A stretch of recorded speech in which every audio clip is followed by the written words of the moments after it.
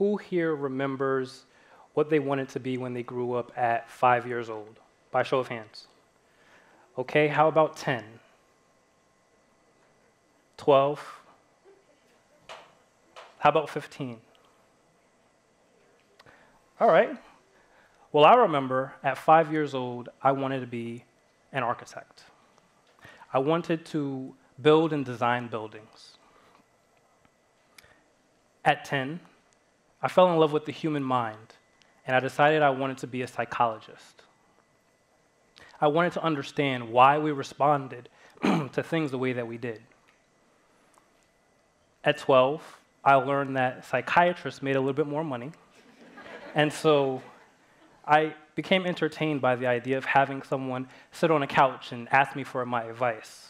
Somewhere between 12 and 15, I decided I wanted to be poor. Let me explain. I was born to two teenage parents who, with the help of immediate family, raised me, my younger brother by 1.5 years, and my younger sister by 6 years in Mount Vernon, New York. Here's a picture of us. I can assure you, my sister is going to kill me for sharing this image. Growing up, there was a sense of pride associated with the family discipline and unity that we had established. Somewhere between 12 and 15, my parents separated, and my world was turned upside down.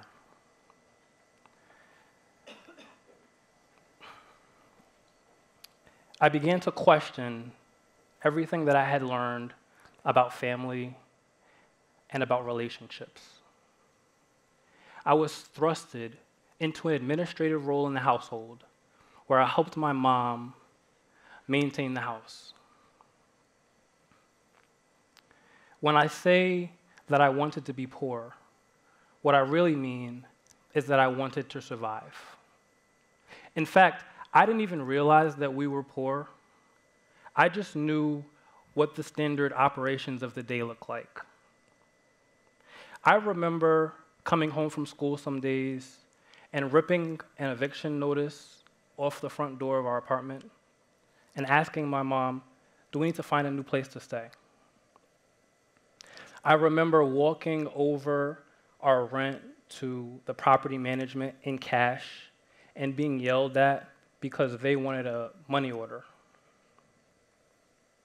I remember emptying a cart of groceries onto the conveyor belt at our local supermarket and having our food stamps card decline and walking away ashamed and embarrassed that I couldn't pay for the groceries. I remember washing by hand clothes the night before school in the bathroom sink with dish detergent because we couldn't afford to go to a laundromat or buy laundry detergent.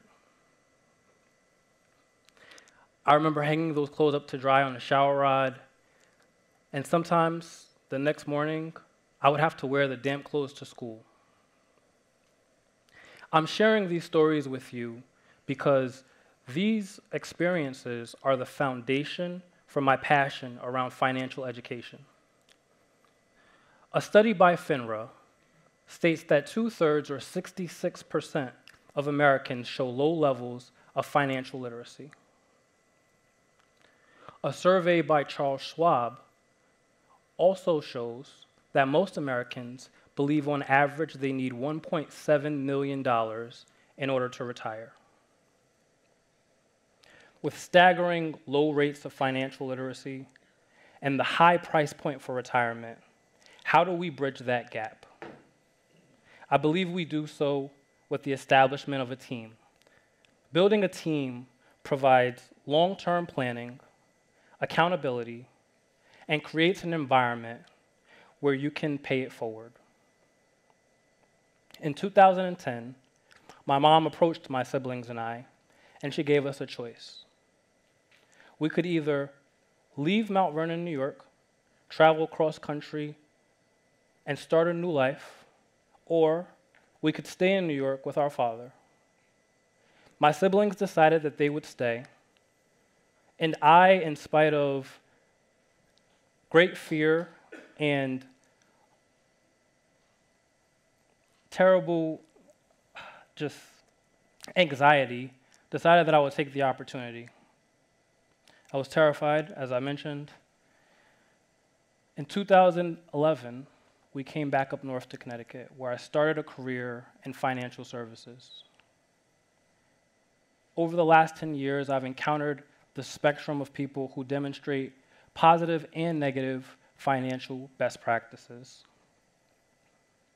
I encountered people who would become friends within my peer group, who would accomplish things that I hadn't dreamed of accomplishing. Purchasing property, stellar credit. They had conversations regularly about 401k contributions and life insurance policies. I became consumed with the desire to learn and the desire to achieve.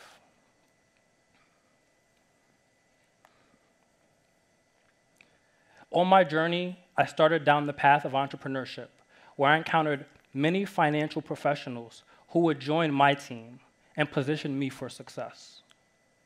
People like CPAs, financial advisors, lenders, and real estate agents. Through my experience, I decided to create platforms to share what it is that I know, through writing, through talks like this one, through seminars. I grew up to a mantra: each one, teach one. Each one, reach one. If you know, teach. If you don't know, learn. And that's exactly what I've done. Most recently, I helped co-found an organization that focuses on ending homelessness through education. One area in particular that we focus on is financial education. Today, I no longer want to be poor. In fact, at 29 years old, I stand before you owning my own property with a credit score well over 800 and paying it forward. Today, my call to action for you is to build a team. If you are in a position of knowledge, particularly around personal finance, have that conversation with your neighbor, your peers, your family. This is a conversation that should be had at every dinner table, in every classroom, over the course of every holiday. And lastly, I'll leave you with this proverb. I'm sure you guys have heard it before. If you want to go fast, go alone. If you want to go far, go together. Together, we can close the financial literacy gap. In fact, through my accomplishments, I have had people across the span of several generations reach out to me, letting them know how inspired they are through the work that I do. I urge you all to build a team and to be a part of that team. Share what it is that you know, and if you don't know, learn. Thank you.